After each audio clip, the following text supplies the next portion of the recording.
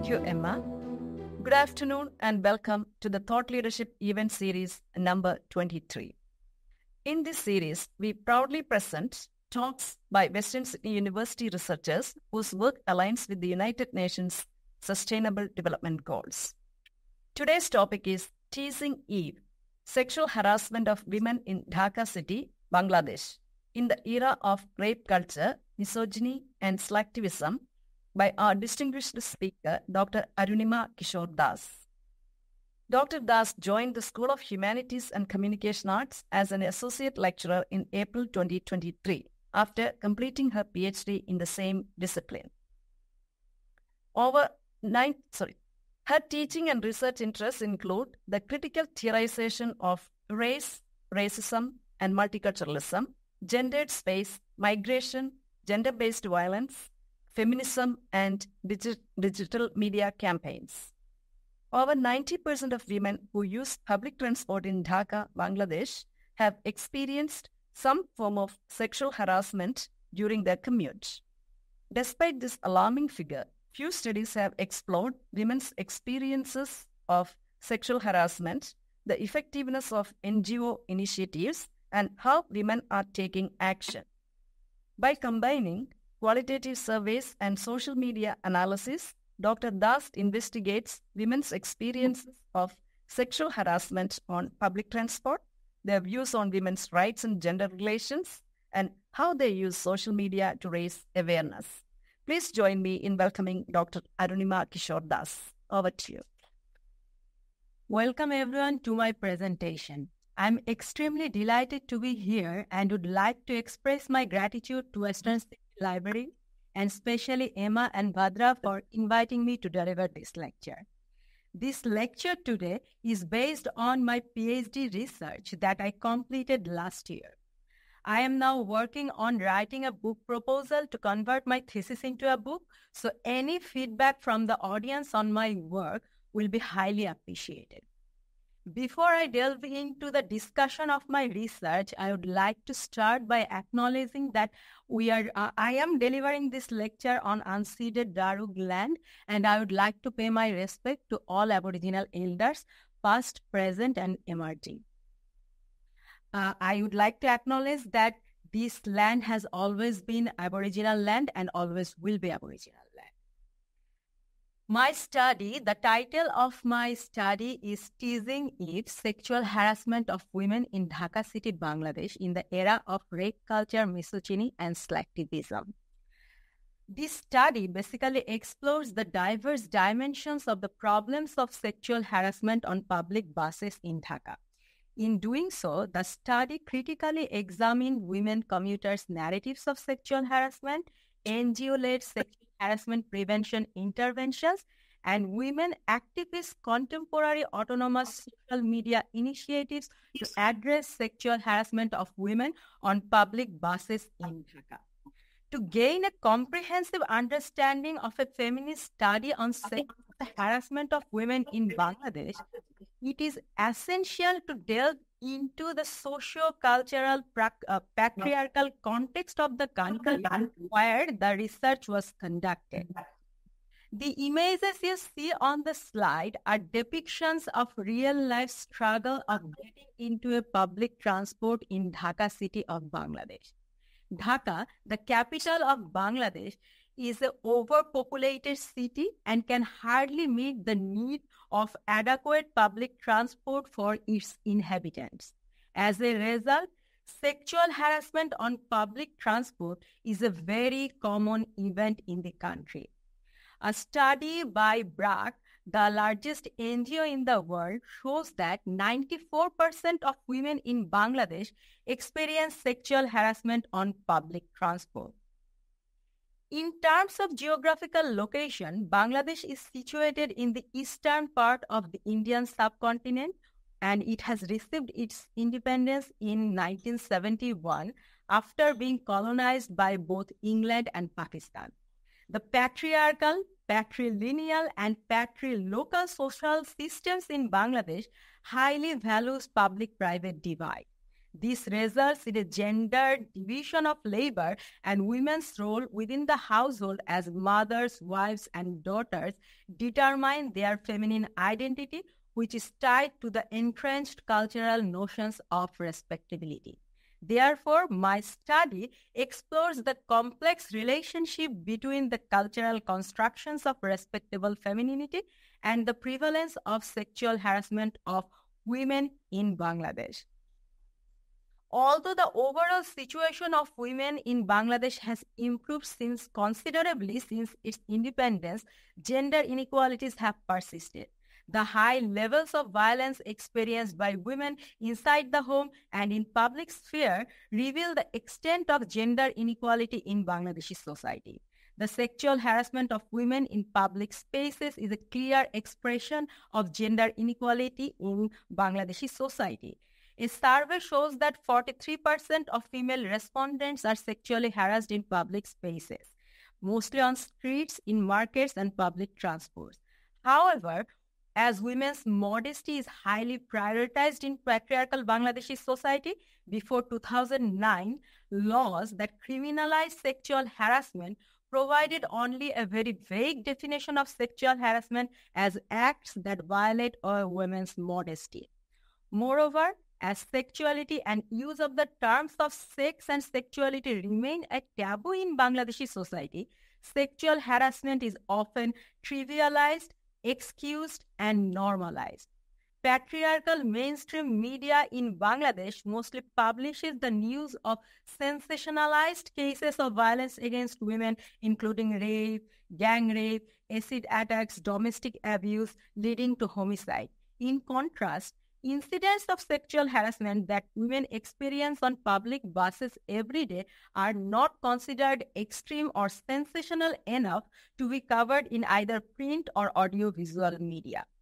However, as explained before, many women in Bangladesh experience sexual harassment, and in fact, a recent 2018 report showed that at least 21 women were either raped or gang raped on public transportation across the country between January 2017 and February 2018. While similar statistics of sexual harassment and rape occurring on public buses are available, there is a scarcity of qualitative analysis of women's commuters' sexual harassment narratives in contemporary research on sexual harassment in Bangladesh. Studies on gender and public transport in Bangladesh primarily illustrate the problem of sexual harassment by showing statistics of harassment, but they have largely failed to analyze sexual harassment narratives of women in relation to their class, age, and religious identities. Therefore, my study documents how women's class, age, and religion intersect with gender in shaping their narratives of sexual harassment. Moreover, in the context of Bangladesh, the existing scholarship is largely uncritical of NGO interventions in Bangladesh on violence against women.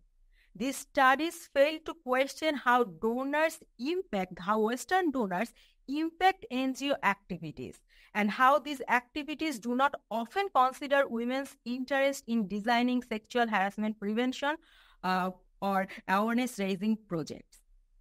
Therefore, following post-colonial and decolonial feminist perspectives, my study takes a critical stance on NGO sexual harassment prevention initiatives in Bangladesh and problematizes the impact of Western donors on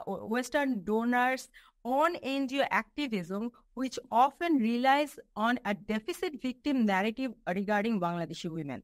So what I'm trying to say is, because the NGOs in Bangladesh that work on sexual harassment related issues receive funds from Western donors, they often try to satisfy these donors by providing a deficit victim model of Bangladeshi women who are just passive victims who have no autonomy, no agency to challenge sexual harassment. This deficit victim model is also deconstructed in my study with the depiction of autonomous digital media-centered initiatives undertaken by women in Bangladesh to address sexual harassment on public transport. And I want to address these autonomous digital media interventions by exploring two social media, two Facebook-centered sexual harassment prevention initiatives. One, Nari Mohila Bus Service, and the second one is Ga Ghishe Daraben Na campaign. To dig a deeper into the socio-political patriarchal context of Bangladesh that normalizes sexual harassment, let us unpack the terminology of Eve teasing. As you can see, the title of my thesis had this terminology. Eve teasing is a colloquial euphemism for sexual harassment in public places and is most commonly used in South Asian countries, both in academic sources and mainstream media. Some examples of these are apparent on the slide. This reference to Eve relates to biblical imagination of Eve as a temptress who caused the fall of man. This connotation draws a connection between sexual harassment in public and moral panic over educated and working women breaching male-dominated public spaces. The use of playful term Eve teasing trivializes sexual harassment.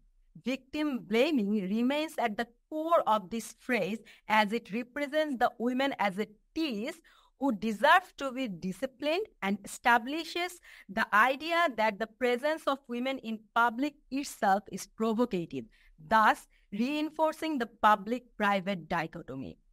Even in South Asian popular culture, Eve teasing has been represented as a medium of communication between men and women, and often Eve teasing behaviors are treated as fun and romantic in films, thus normalizing the incidents of sexual harassment in public. So it is not at all surprising that until 2009, the legal system in Bangladesh lacked a proper terminology for sexual harassment and used the colloquial term of Eve teasing to refer to the issue of sexual harassment. Now, very briefly, let me talk to you about the research methods that I used to conduct my research. My research used qualitative research approach that included live story interviews, semi-structured in-depth interviews, and ethnography-based Facebook conversations. The fieldwork occurred for 6 months in Dhaka city of Bangladesh, and I used both snowball and purposive sampling procedures to recruit my participants. The research participants were divided into 3 groups. In the first group, I had women commuters. In the second group, I had NGO workers from 5 selected NGOs. In the third group, I had government officials working in the Ministry of Women and Children Affairs in Bangladesh. The data collection process occurred in 3 stages. At the first stage, I recruited the participants from Group 1 and conducted 11 live story interviews with women commuters from Group 1. Then I tried to build a rapport with women social media activists using the process of ethnographic Facebook conversation and found 7 participants with whom then I engaged with 7 live story interviews. In the second stage, I conducted semi-structured interviews with NGO officials from the 5 selected NGOs and 6 semi-structured interviews with government officials. In the third and final stage of my data collection, I arranged a data dissemination seminar in Dhaka city and invited my participants from Group 1, 2, and 3 and shared my data with them and did a final editing of the data. Now, let me delve into the findings of my research. Women's narratives. Let me unpack women's narratives of sexual harassment and explain how performing of respectability in the public sphere results in women's understanding of sexual harassment on public transport. My study uncovers the close interconnection between women's perceptions of respectability and their understanding of sexual harassment. The study explains how through their understanding and repetitive performances of respectable feminine values, norms, and behaviors, Bangladeshi women create a specific cultural interpretation of the causes, perpetration, and victimization of sexual harassment in the public sphere in Bangladesh. I explored that women's class status, religious affiliation, and age intersect not only to influence the extent to which women accept, challenge, and negotiate with respectability, but to determine how they explain sexual harassment, apportion blame for it, and protest during sexual harassment incidents. Bangladeshi women's understanding of ideal womanhood depends on their understanding and negotiation of the norms of respectability. The practices and understandings of respectable femininity in the contemporary Bangladesh are closely associated with middle-class Muslim women's identification as Bhadra Mohila, which can be commonly translated as gentle women or respectable women. This understanding of female respectability in Bangladesh has a colonial legacy. The emergence of the idea of Bhadra Mohila in colonial Bengal demonstrates the classed and gendered notion of respectability, which was a direct outcome of colonial rule in the Indian subcontinent. The Victorian idealization of female respectability was ironically appropriated by anti-colonial nationalists in the Indian subcontinent. Scholars such as Partha Chatterjee in 1989 explained how anti-colonial nationalists in the Indian subcontinent attempted to differentiate women in colonial India from Western women. The Bhadra Mohilas, or respectable women in India, were expected to acquire both formal and cultural education to strengthen their domestic virtues, such as chastity, self-sacrifice, submission, devotion, kindness, patience, and labors of care to attain respectability.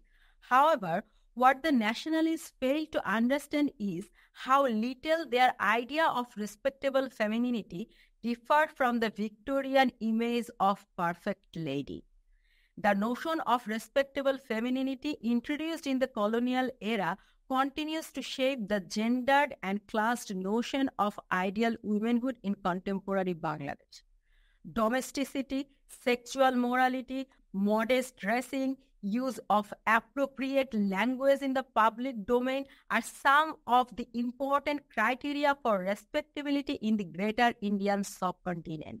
These principles of domesticity, empathy, care, sexual morality, and modesty not only shaped the concept of respectable femininity in Bangladesh, but also influenced the normative understanding of respectability, which in turn affects women's engagement with and enactment of gender roles and behaviors in various social contexts. Consequently, this impacts their perceptions of their experiences of sexual harassment in public transport. Upper-class women with their luxurious lifestyle have very limited experiences of traveling by public buses, which was specifically clear from my interviews with upper-class women in Bangladesh such as Roma and Rehnoma. Rehnoma told me that it had been 10 years since she last traveled by bus. These women's lack of personal experiences of sexual harassment resulted in them depending on mass media to formulate their opinions of sexual harassment. As a result, as discussed before, the media do not acknowledge the spectrum of harassment and just focus on sensational incidents. As a result, Rehnuma was not able to differentiate rape from sexual harassment incidents. On the contrary, middle and working class women in Bangladesh have to depend on public buses for their everyday commute, and so they have more experiences and more thoughts regarding sexual harassment on public buses.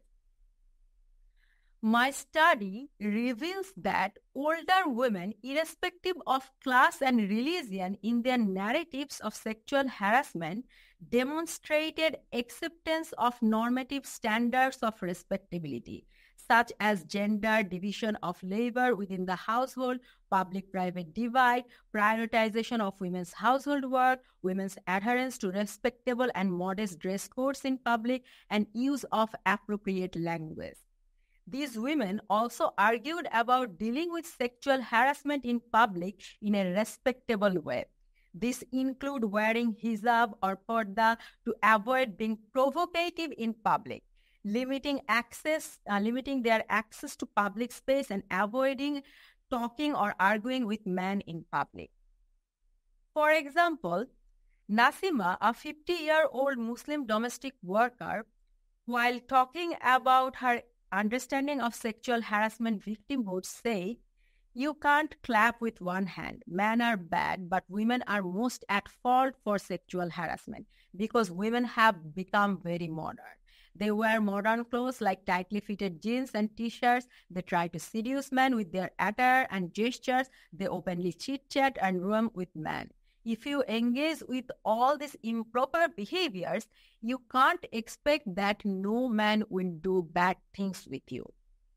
This statement by Nasima is a classic example of blaming women for sexual harassment incidents, which reflect on older women's understanding not only of the ideal feminine performance of modest dressing, but also the expected masculine behaviors. Although all the women participants identified men as perpetrators of sexual harassment, not all of them considered men to be fully responsible for sexual harassment. Heterosexuality and sexual prowess construct the normative standards of hegemonic masculinity in Bangladesh.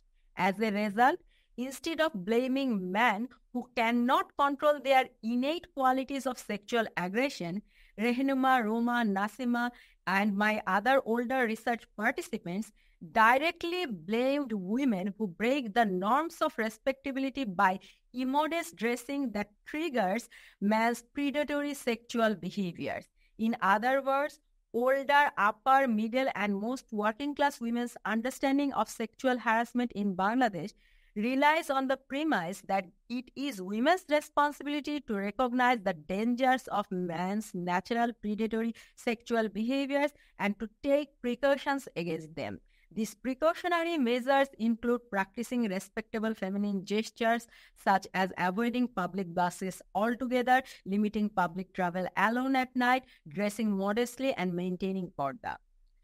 It is also noticeable how the participant hesitated to use the term sexual harassment. Her uneasiness to use this terminology was clear from her gestures. Sexuality and the use of sexually related terms remain taboo in Bangladesh. Therefore, for the fear of harming their respectable feminine identity, many older women like Nasima, when answering questions about their sexual harassment experiences, either maintained awkward silences and mumbled or replaced the term sexual harassment with terms like indecent activities and bad behavior. Some of them even requested that I turn off the recording for a time being so that they could narrate their perceptions of sexual harassment without the fear of breaking the norm of modesty of a Bhadra Mohila who must avoid vulgar terms like sexual harassment. In existing feminist literature on women's movement in Bangladesh, young middle-class and upper-class women with better access to modern higher education, paid employment, and information about global feminist activism have been identified as the new women who possess the capacity to break out the traditional gender roles. These new women who possesses the capacity to break out the traditional gender roles can both challenge and negotiate norms of respectability. As a result, these women, unlike older women, were able to clearly narrate their personal experiences of sexual harassment, rejected victim blaming, and argued for women's freedom to choose their dresses, challenged the hierarchical gender relations system both within and outside their houses, and stated the necessity to protest sexual harassment. For example, when asked about sexual harassment, Molly, a 22-year-old Muslim student, narrated the story of how a few days ago, two men on a motorbike suddenly grabbed her stole and threw it several feet away while she was trying to cross the road at her university campus. As she bent down to pick up the stole, one of the riders spat on her face and they sped off. She explained with horror how her glasses were smeared with spit, how she stood there frozen with humiliation, unable to move until a friend noticed her and helped her cross the road. Molly, although was vocal about her experiences of harassment, she also instinctively engaged in repetitive performances of modesty and respectability while dealing with sexual harassment. I heard Molly's experiences of sexual harassment while sitting at a cafe at her university. From where we sat, Molly was able to point towards the busy intersection where her stool was snatched by the perpetrators. She herself identified this incident as a disgraceful event that was a transgression of her integrity and personal space. When describing the incident, this jolly-minded, outspoken woman suddenly started talking in a timid voice to avoid attracting the attention of other customers in the cafe for fear of her modesty being questioned. Her appreciation for modesty was also visible in her action of running towards the thrown stool. When her stool was taken and thrown, she was so shaken that she did not hesitate to run into the middle of the busy road to regain it. She even failed to notice that perpetrators were waiting there to further harass her. Molly also did not share her experience with her family as she felt this would make her parents worry for her safety and might impose restrictions on her access to public life. Although she hesitated to share the incident with her family, she did share the incident in a Facebook post restricted to her Facebook friends. It was due to her post that she was referred to me as a potential research participant by one of my other participants. Once we became Facebook friends, I was able to go through her Facebook post where, after detailing the event, Molly provided 5 bullet points and in bold font highlighted 5 aspects of her experience.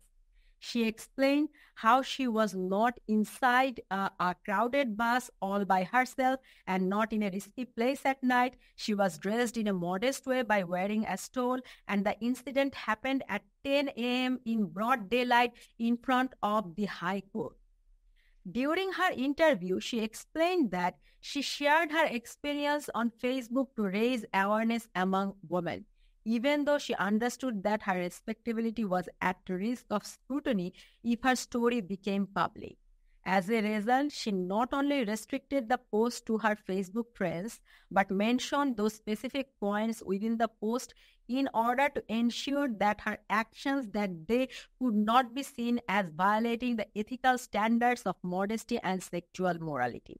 Molly grew up in a middle-class family in Dhaka, where she had always been taught to nurture and value respectable feminine behavior.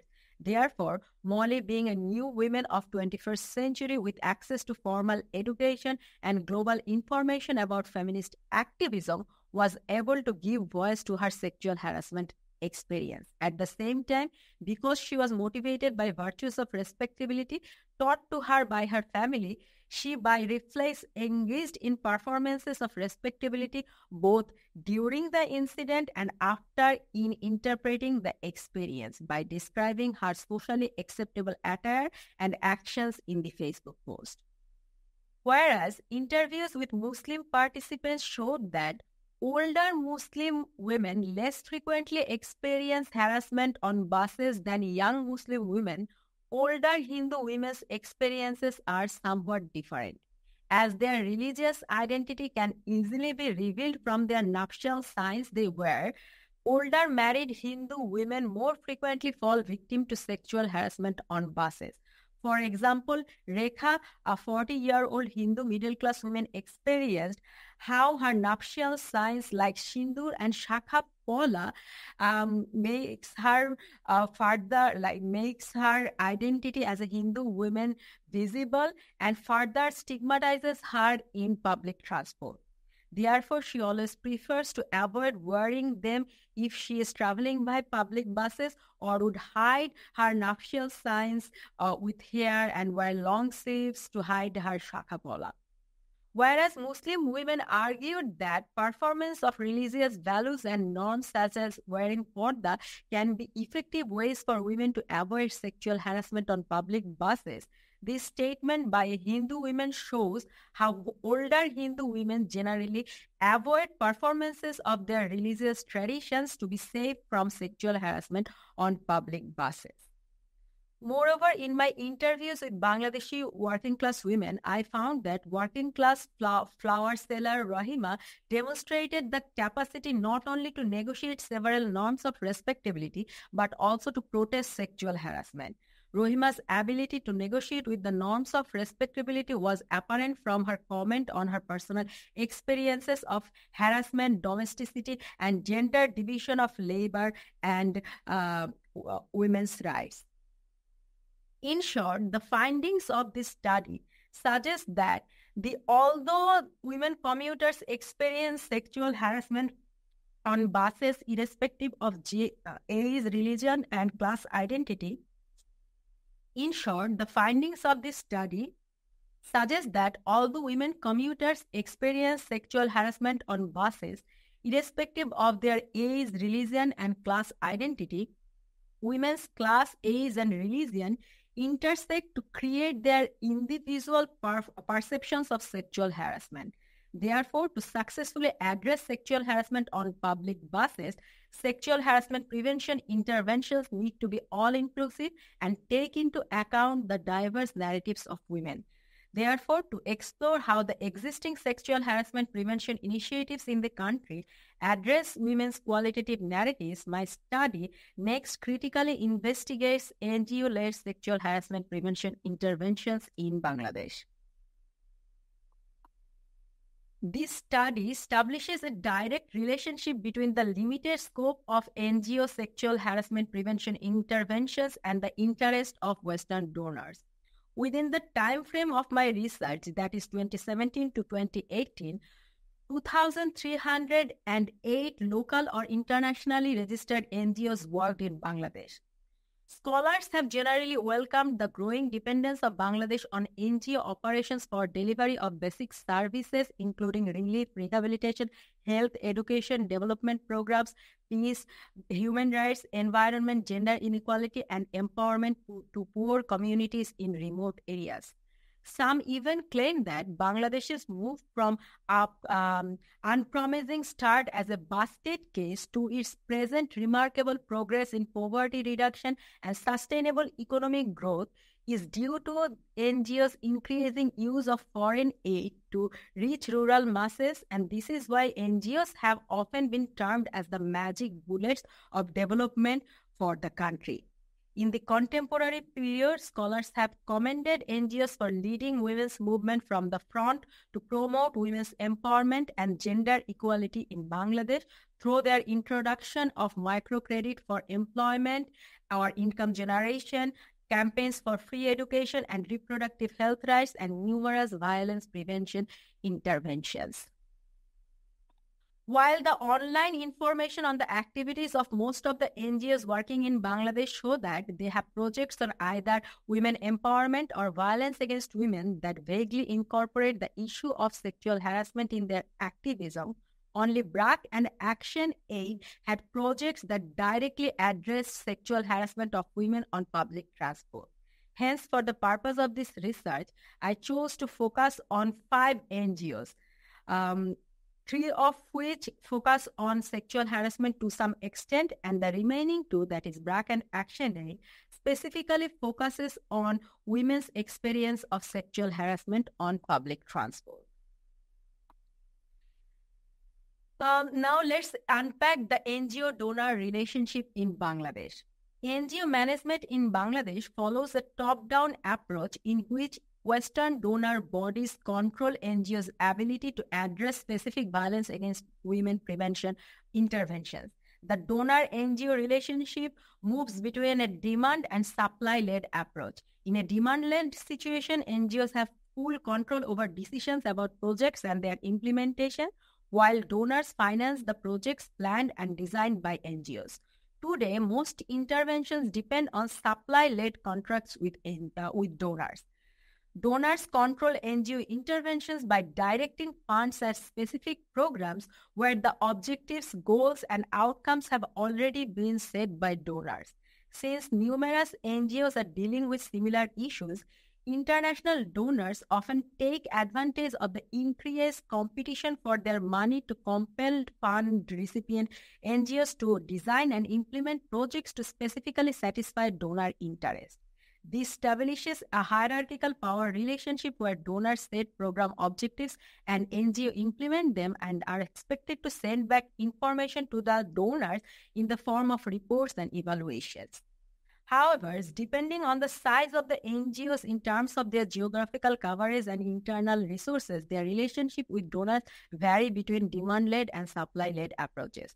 Small local NGOs like MJF or Manusher Jonno Foundation have fewer internal resources and depend completely on Western donor bodies for funding and are forced to maintain supply-led contracts with donors. Large international NGOs like BRAC, on the other hand, have both international connections and internal resources to source funding from diverse donors and in many cases can arrange demand-led contracts with their donors. Nevertheless, as numerous NGOs compete with one another for limited funds in both demand-led and supply-led situations, donors exercise some level of control over NGOs' interventions. This can range from designing projects to outlining their implementation and outcome dissemination strategies. My personal experience of working at the United Nations Development Program in Bangladesh resonates with this. I worked with UNDP Bangladesh's Sexual and Gender-Based Violence Project, which aimed to address violence against women in 7 selected districts in Bangladesh. The project was funded by Korean government from 2014 to 2016. As a junior level employee, I noticed my senior colleagues' continual efforts to please the donors with their success stories.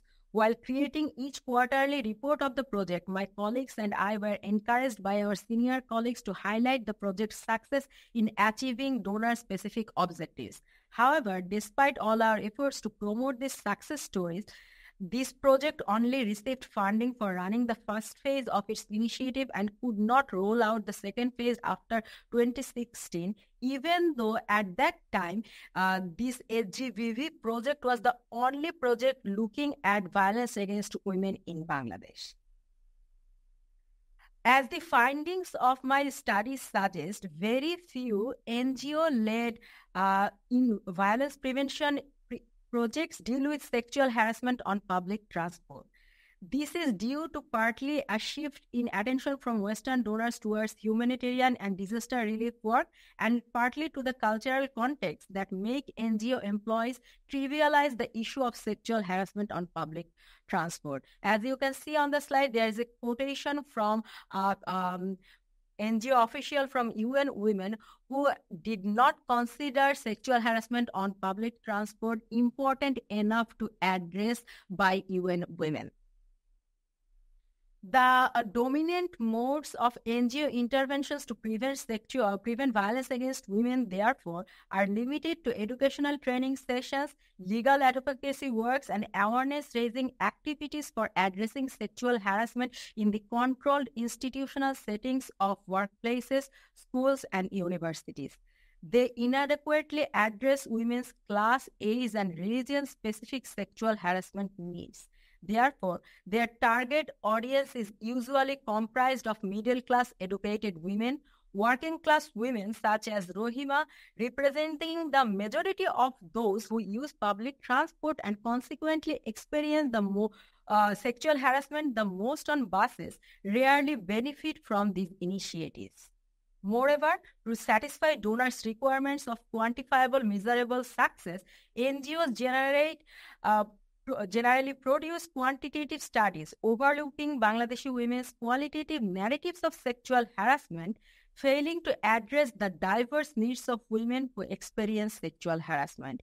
Instead, to attract Western donors' funding, NGOs employ a one-dimensional portrayal of poor, vulnerable, and victim Bangladeshi women unaware of the seriousness of sexual harassment.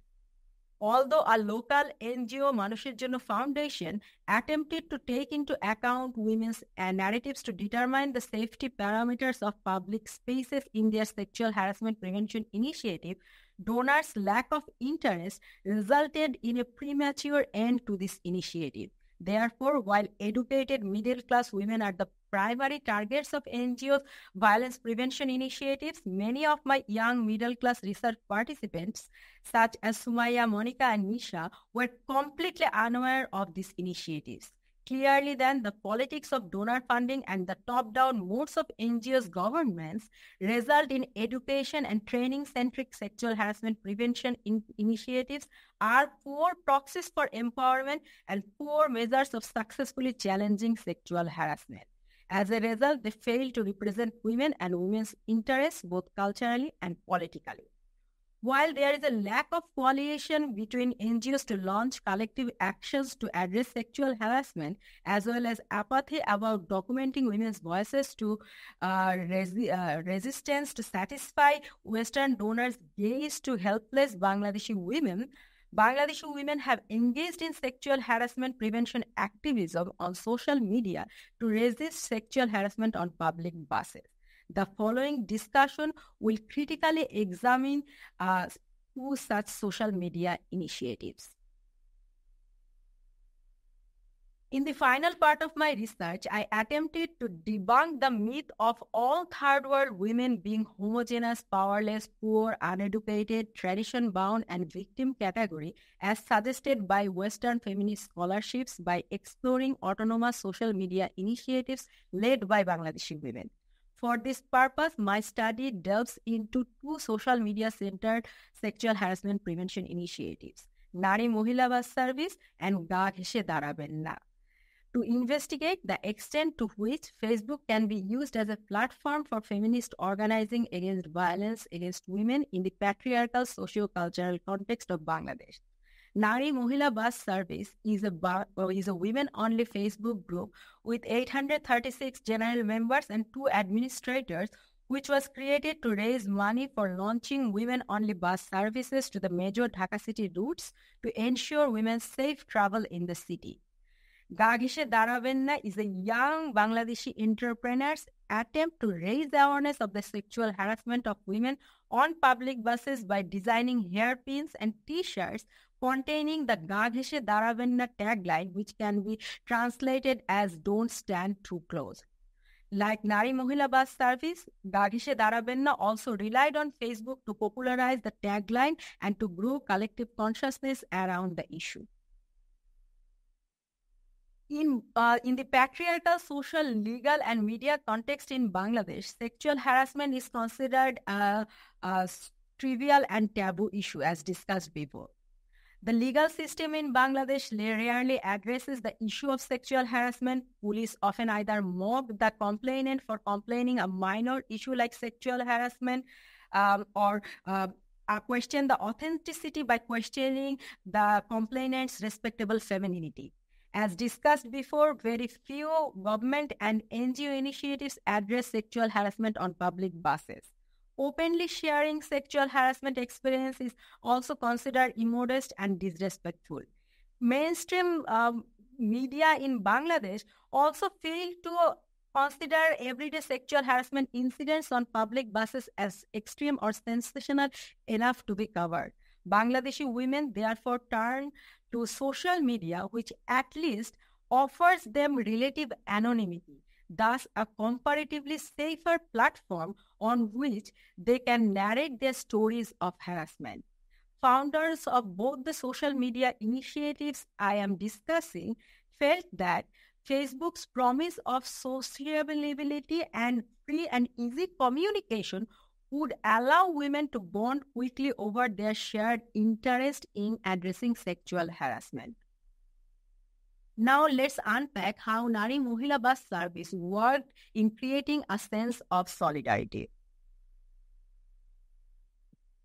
The founder of this Facebook initiative motivated group members to share their narratives of harassment on the group with the hope that this would lead women to feel connected enough to support the collective endeavor of women-only buses.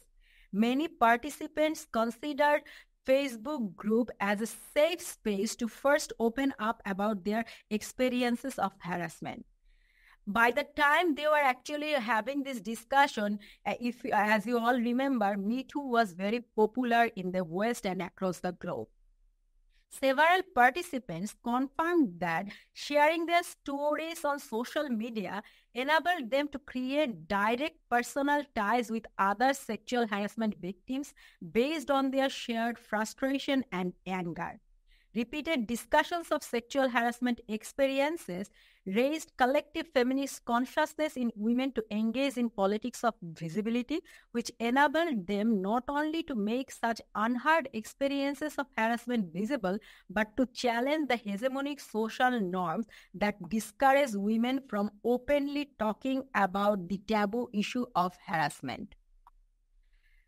By popularizing the slogan "Ga Gheshe Daraben Na," which can be translated as "Don't stand too close," the founder of this campaign, Nisha, was attempting to draw attention to the growing cases of sexual harassment incidents on buses. She was promoting t-shirts for women, an attire that goes against the standards of respectable feminine clothing in the country. She therefore experienced significant backlash from mainstream media, social media users, and the police. The images of models wearing t-shirts went viral and were used by misogynists to create other fake images where the tagline "Don't stand too close" was replaced with offensive sentences. Reporters from both mainstream and digital media falsely accused Nisha of promoting vulgarity. Police questioned her intentions, and she received numerous rape and death threats on social media. However, despite this public and media backlash, she also received countless notes of support from family, friends, and anonymous Facebook users. According to Nisha, the stories, condolences, and support she received from strangers across the country to her Facebook Messenger inbox made her feel a sense of connection and solidarity with these women. Now, let us question social media and the solidarity possible through it. The prior discussion established the need for listening to women's narratives and experiences of harassment to design successful sexual harassment initiatives. However, can telling stories of harassment on digital platforms like Facebook create a long-term solidarity against sexual harassment? My findings demonstrate that social media prompted solidarity in both the cases of Nari Mohila Bus Service and Ga Gheshe Daraben Na are weaker forms of solidarity for a number of reasons. The Facebook group's lack of strategic planning placed uncontested confidence in Facebook's ability to create solidarity out of sharing stories of violence without acknowledging how Facebook's profit-driven structure commodifies these stories. In addition, participants of these initiatives lacked experiences of grassroots-level political organizing, depending only on the commonality of shared sexual harassment for solidarity building, while failing to take into consideration differences in understandings of respectability and sexual harassment. The interview findings also suggest that only a selected group of middle-class, mostly Muslim women in their 20s or early 30s who possess social and economic capital could be a part of these digital activisms. However, social media still has the capacity to amplify women's marginalized voices to shed light on the so-called trivial issue of sexual harassment on public buses. Both the initiatives, therefore, demonstrate examples of powerful practices in the politics of visibility that shifted hegemonic respectable feminine discourse of how we present, interpret, and respond to the taboo issue of sexual violence.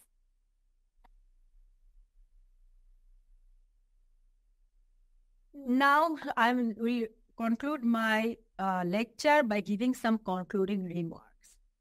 As neither the rigid, donor-controlled, corporatist and quantitative modes of NGO-led interventions nor women's qualitative story-based autonomous social media initiatives are sufficiently inclusive or empowering, we must ask how to initiate effective, empowering, and comprehensive sexual harassment prevention initiatives. Therefore, I believe we need a groundswell of collective feminist actions involving both online and offline protests against rape culture and sexual harassment to successfully address the sexual harassment of women in Bangladesh. Such activism would attempt to include women from diverse backgrounds to raise collective awareness of women's diverse needs. In the era of cyber feminism, despite many critics of social media-centered women's movements, we must acknowledge that social media offers women a chance to engage in a politics of visibility to challenge hegemonic gender stereotypes and rape culture. Therefore, I argue that an empowering and effective feminist activism should make use of social media to gather participants, promotes its agenda and organize marches and protests offline in order to challenge the hegemonic socio-cultural structures in which women's experiences of sexual harassment are normalized. Thank you, everyone. I'll now welcome any questions that you might have about the research. I did have a question that came to mind myself. You were saying towards the end that these initiatives, like the T-shirts and so on, would only be able to be used, and also social media, and only be used by middle-class Muslim women with education. Can you explain why they would not be accessible to other groups or religions? Okay. First of all, to have you need to have certain form of social and economic capital to even have a computer, even have a phone to access social media. So economic issue, so class issue is of course a thing. And the other thing is to use social media to participate in this globally popular Me Too campaign and then writing about their experiences of sexual harassment on social media needs a certain form of education. So it might not be accessible for working class women. And as I have mentioned, in terms of religion, religious minority groups are specifically stigmatized in cases of harassment. In any cases of violence in Islamic fundamentalist country like Bangladesh. So Hindu women, even if they are experiencing harassment, they will not necessarily talk about those issues in a public platform like social media. Like from the group, as I said, the group nearly had 900 members. And a couple of the members, of course, were Hindu women. But I have never seen any Hindu women writing anything about their sexual harassment experiences. Even some of the women I interviewed were, some members of that group I interviewed were Hindu women, and they said that they feel like if they're writing about this stuff on social media, because they don't necessarily have the religious guiding of wearing parda, and which considers that modest dressing. So in many cases, the dress they wear might be considered immodest. So their experiences of sexual harassment might not be validated enough on social media. Your research is fabulous and wonderful, and it is a treat to listen to. Thank you. I think I've told you that before, so to repeat that. So I was thinking about it, and I was kind of thinking about some work that I myself have done with young people, but specifically with young migrants, and kind of social media and political education. And kind of two thoughts popped into my head, and one was about how, when I was in conversation with young people about how they're using social media to kind of engage in political discourse, one of the things that kind of came out of the discussion was they had the sense that they could see the flow of ideas online, but they actually had to bring everything offline to engage in their own kind of re-education. And so I'm wondering if maybe similar things came up. And then related to that, I had this wonderful conversation with a young Sudanese woman who told me she was from rural Sudan, and she told me all about how she'd learned English and then read all these novels. And all of these novels are about like women gaining access to education. And it was so inspiring to her that she strategically planned her higher education so that she didn't have to get married. And so it became a practice of resistance for her. And so I'm kind of curious if any of the women who you're engaging with, how they learned about to engage in practices of resistance and where that came from. Sorry, that was a lot. Okay. Can I ask you to because there is in brief, if you could again repeat the question. Maybe if you can just speak more generally to how some of these young women started to think about their own resistance, or if they were resisting, and what kind of influenced that.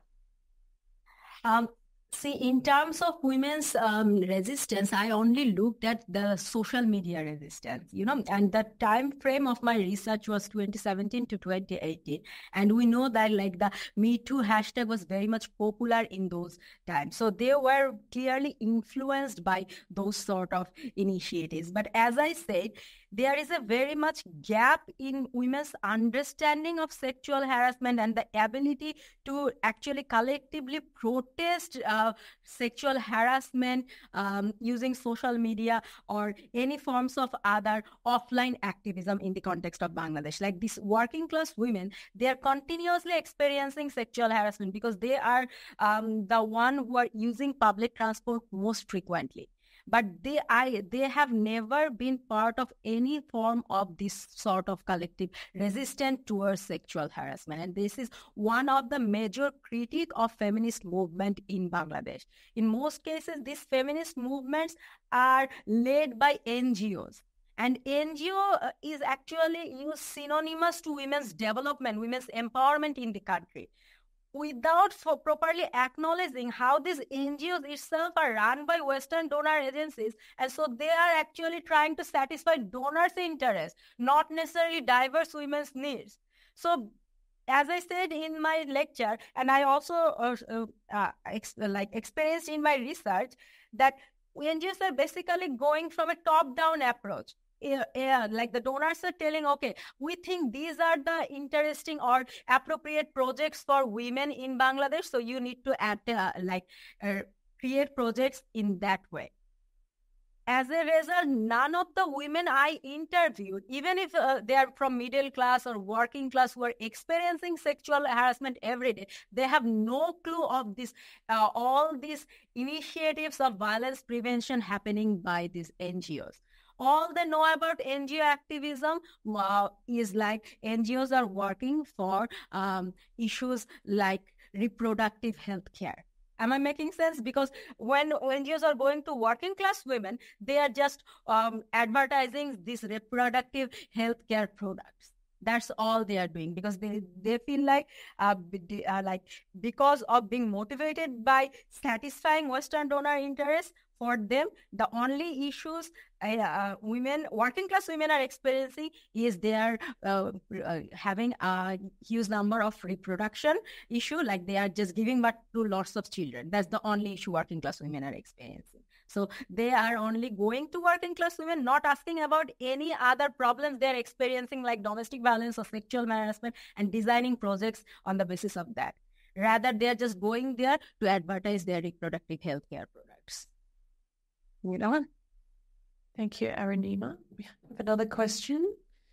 Thank you. Thanks, Arunima. That was a very comprehensive presentation. And yeah, to repeat what Genevieve said, it's a fabulous research.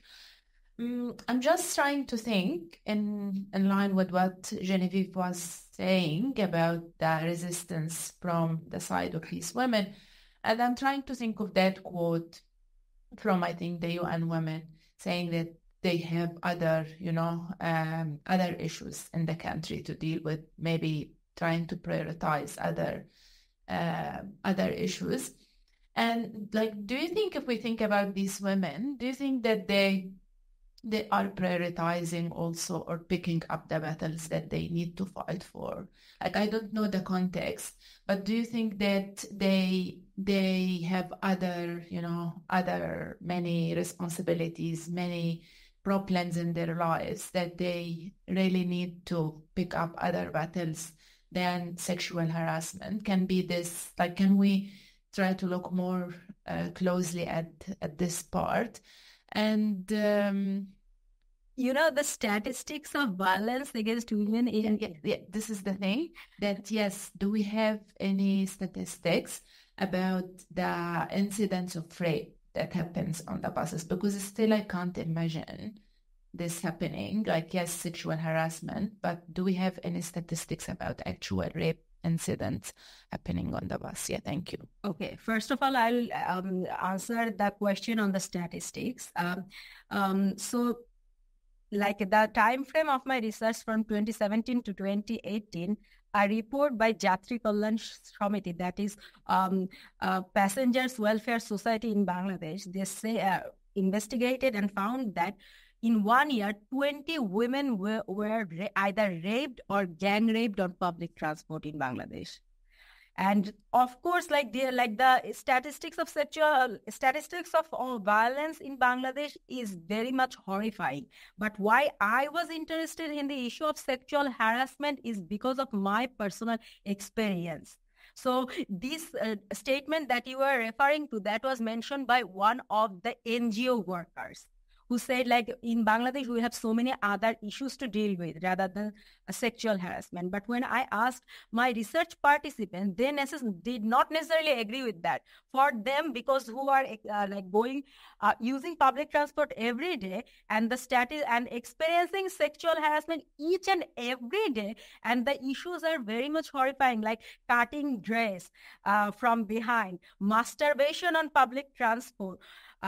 So all these issues are so much horrifying that they feel like, of course, this is an important issue to be dealt with. But unfortunately, very few NGOs, very few government initiatives are actually focusing on this issue. Rather, they are considering that there are so many other issues to deal with, And as you mentioned, like, if it's a battle to, their own battle to fight. So I considered this, like, because when I was an undergraduate student, every day when I was commuting via public transport, being a middle class woman, going to university every day, transporting via public transport, and have numerous experiences of sexual harassment on public transport, I felt that this is my responsibility. This is my battle to take. So this is why I became interested in investigating that. And I was also an undergraduate student of women and gender studies, which gave me much exposure to feminist theories to unpack this issue. But it realized the topic, but the need for this activism, it's like to focus on the one that themselves, not to focus their agency. This activity any backgrounds that they are. So it's just to try to give more agency to the women. This is what I mean. No, I understand. I completely understand. So I was just trying to explain, like, as you said, like, for different women, there might be different violence issues that might be more severe, like the upper class women who have no idea of public transport, or who never board on public transport, never experienced sexual harassment, they might not be interested in unpacking this issue. For them, there might be so many other issues of violence that they might be interested in. And in many cases, they could not even differentiate between rape and sexual harassment. But for working class or middle class women, this is something very important, just like it was important to me, that motivated me to do the work. Thank you. Thanks for the passionate presentation. We have a lot of thank yous, and some people used to share some links. So Lois mentioned that her daughter shared some links with her, and she also got a question: why does there seem to be no efforts to hold the perpetrators accountable for their bad behavior. So she got some suggestions, empower them, educate them, all sort of things. Then we got Jane talking about her qualifications, and she was working 40 years in this field. Then one more question from Shishir Chandra. Is there any relation between sexual harassment and moral education? Okay. So just to recap, because there's a few questions there. So the first question was from Louise, from one of our online participants. Why does there seem to be no efforts to hold the perpetrators accountable? Okay. So as I said, like the issue of sexual harassment, because of the socio-political and patriarchal structure of Bangladesh, the issue of sexual harassment is very much normalized, trivialized, and excused, and it is embedded in the legal system, in the police, in every part of the social institutions in Bangladesh. Like the legal system still today do not have a proper punishment structure there for sexual harassment happening on public transport. So of course police are not taking the complaints of sexual harassment seriously. So this issue is far more complicated and embedded in the normalized and trivialized understanding of sexual harassment as not a very important issue. So I think that's one of the major reasons why the perpetrators in many of these cases are not held accountable until the sexual harassment issues are converted into rape incidents. Thank you. And if we can jump to the next question, which was, is there any relation between sexual harassment and moral education?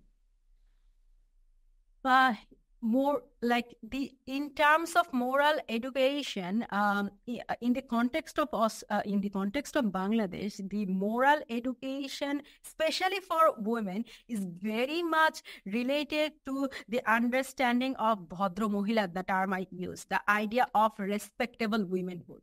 So the moral education basically teaches women to behave morally, to uphold their sexual morality, to dress properly, modestly in public spaces, not be aggressive in the public space, and all this. So the moral education is not about holding the perpetrator responsible or teaching them about not harassing women. Rather, it's the responsibility of women in Bangladesh to not attract unnecessary attention.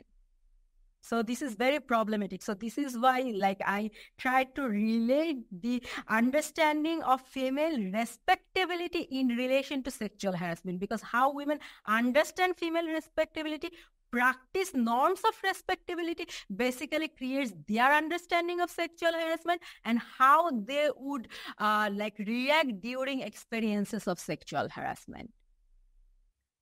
Thank you. Okay, we've got more, a lot of comments coming in. It's going wild on chat here.